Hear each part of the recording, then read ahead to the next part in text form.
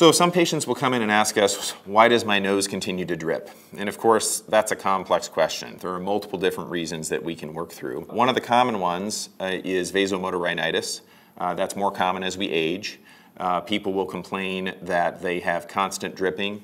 They'll complain that cold temperatures or sometimes eating will cause their nose to drip clear fluid from both sides. And in that situation, oftentimes we work them up to make sure we're not missing other sources that could be concerning for nasal drippage. And if that's the case, then we talk to them about whether or not it's a bad enough problem that they want to treat it. And if they want to treat it, there are several medications that work. In addition, there are newer procedures where we can freeze the nerves in the nose to try and diminish that.